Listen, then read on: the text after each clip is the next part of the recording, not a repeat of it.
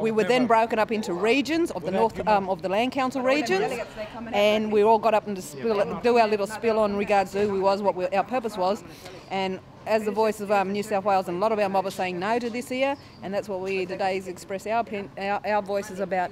Our people aren't happy with the way that the Referendum Council deal with the matter in holding these dialogues right across the country.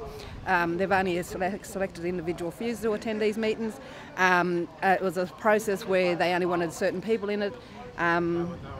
Like I said, it's wrong what they're doing, and unfortunately, you know, they've only selected these so small minorities here today. And as I said, I was elected by the small minority that were at the meeting. I'm here as a Gomeroi woman, but I'm not here as a nation, as a people, but I do speak on behalf of my clans and my people, and I'm here to tell them no, that we are not here to be part of their con plan. Well, what I would like to see is a bit more consultation with the people. Go back to the nations, bring it back to the nations. We have 76 nations within just in New South Wales. Come on, the people need to know what's happening. Yeah, we need a strong collective voice of people. And do you think we stick with this constitution, or do we start again? We start again, write our own constitution. We need our own black parliament.